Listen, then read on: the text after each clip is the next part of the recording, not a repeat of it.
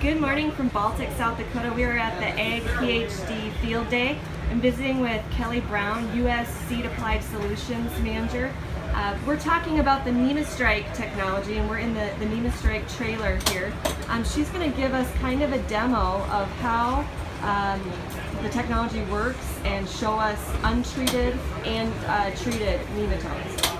Yeah, so we're going to start with really nematodes to understand what NemaStrike technology is bringing to the market. And nematodes are often referred to as a hidden yield robber. So they're so tiny, they're 1/100 of an inch long. You can't see them with the naked eye. And they're causing 10% of yield loss in corn, soybeans, and cotton. But even with that, we found that only 8% of corn farmers and 25% of soybean farmers think that nematodes are stealing yield.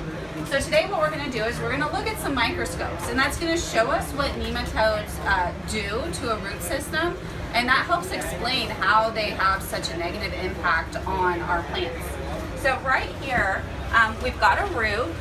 And all of this pink along here, those are nematodes and nematode eggs. So you can see there's nematodes on the outside of the root, but you can also see that they've gone inside the root. And what the nematodes are doing, the nematodes are the longer pink, they are actually feeding from the inside of the root, sucking out nutrients, sucking out water. So as you can imagine, that's going to have a very detrimental effect on this plant. And what's really kind of interesting is that they not only feed in there, they actually lay eggs inside that root. So you can see in some areas here we have little balls of pink, and those balls are nematode eggs that have been laid inside this root. Now I'm going to flip over here real quick, and we are going to look at a different view. And this view is of lesion nematodes. And you can see they're just having a complete feeding frenzy here on this root. So they're all wiggling around, they're burrowing in. You can see some guys have made more progress than others. And they're doing the same thing, sucking those nutrients and water right out of the root. We've got Scott Spall here. He's a nematologist with Monsanto. He's been working with nematodes on this project for 7 years, and you've got some more to share with us. Yeah, so one of the interesting components of looking for nematode damage is that it might be attributed to something else. So right here we got 2 roots, one that was treated with NemaStrike and one that wasn't. And these are grown in a sterile environment, and you can see this root here has all this brown, where the lesion nematode gets its name, lesions on the root, and that's caused solely by nematodes. So if a farmer were to pull that out of the ground and start looking for problems, the first thing that they're going to assume is not going to be nematodes in most cases. It's going to be fungal or bacterial pathogens that are present. So understanding that what you're looking for is a huge part of the problem. Yeah, and I understand you've been in some trials. Have you also seen instances where you don't really see anything visual, and is there an effect on plants? Yeah, so this would be something that you wouldn't see, right? If you were in a field and you pulled that plant out of the ground, you're not going to see the nematode damage. Soybean cyst nematode, you may see them on the roots. You know, they're big enough that you can see with your naked eye. But lesion nematodes in corn, RKN in corn, where you may not see the normal galling that you would see in other plants, you're not going to know that you have a nematode problem. But you still might be losing yield, is that correct? If you have nematodes present, you have the potential to lose yield from them. Yeah.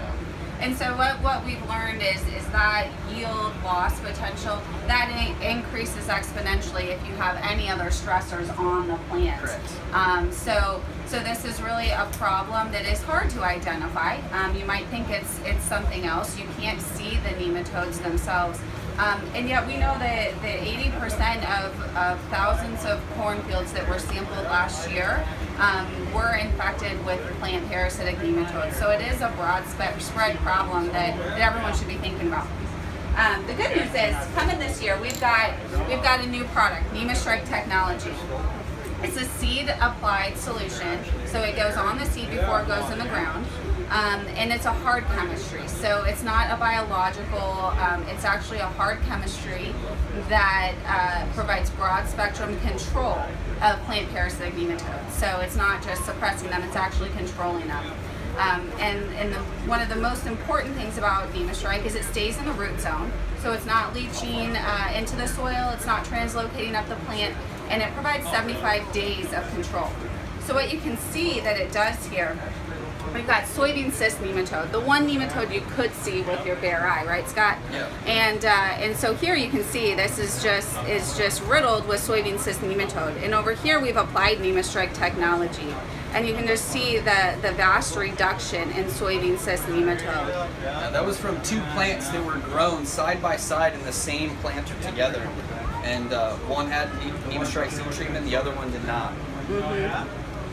So again, we're really excited about this treatment that's coming out in 2018. It's going to be available on our Monsanto brand products, and so it's something that you should be talking with your seed or your seed applied solutions DSM. Find out more, and also visit NemaStrikeTechnology.com for more frequent updates on NemaStrike. Like us on Facebook at NemaStrike Technology, and then also there's information out there on Twitter and a lot of root digs and things like that from trials that are out there this summer.